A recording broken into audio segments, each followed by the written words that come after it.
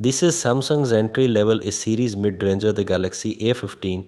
But wait, is the 5G model. There are two Galaxy A15 models and this is the one with 5G support. But besides the connectivity, what's the difference? I'm Ali for 5M Tech and let's find out in our Galaxy A15 5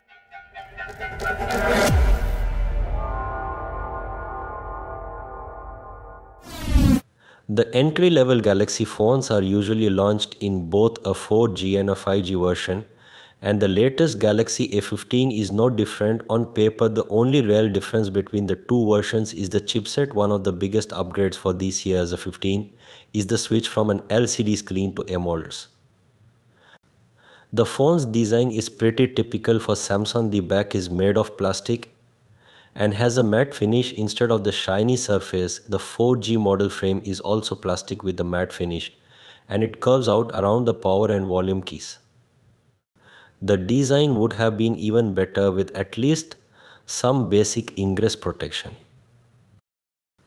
Though like I mentioned, the A15 has an AMOLED display. It's a 6.5-inch panel with a 1080p resolution and a 90Hz refresh rate.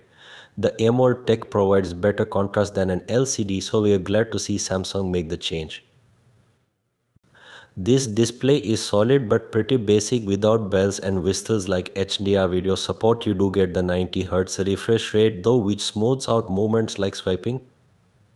But the refresh rate won't dial down automatically when idling to save energy. As far as brightness goes, the A15 5G isn't the brightest around, but is still decent. We measured a maximum of around 360 nits with a manual brightness slider, and this can boost to nearly 800 nits when in auto mode if needed.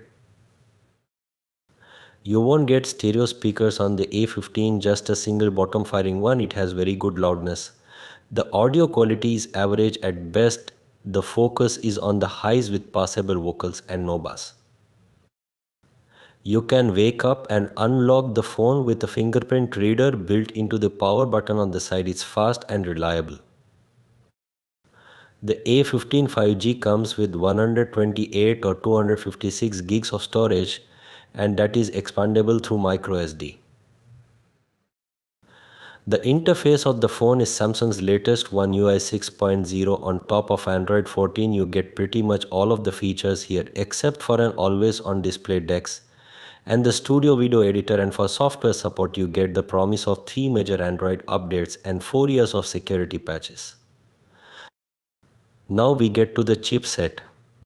On the 5G model of the A15 you get a MediaTek Dimensity 6100 Plus. That's opposed to the MediaTek Helio G99.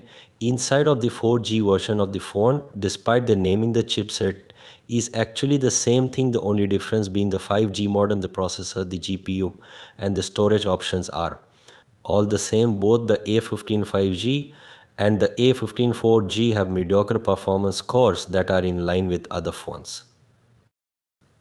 Battery life won't leave you disappointed with its 5000 mAh battery. The A15 5G scored an excellent active use score of 14 hours and 31 minutes in our tests.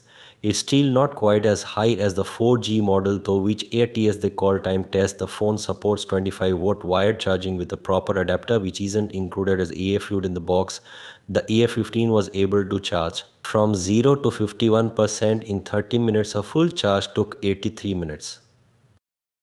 Onto the cameras, just like on the 4G model, you get a 50 megapixel main cam, a 5 megapixel ultra wide, and a 2 megapixel macro camera. During the day, the main camera saves good photos which come out in 12.5 megapixels due to pixel binning. There's no noise and the dynamic range is wide. The colors are pleasant and mostly accurate. There is enough detail too. However, the photos are a bit over sharpened and sometimes this is masked with some sort of artificial smoothing.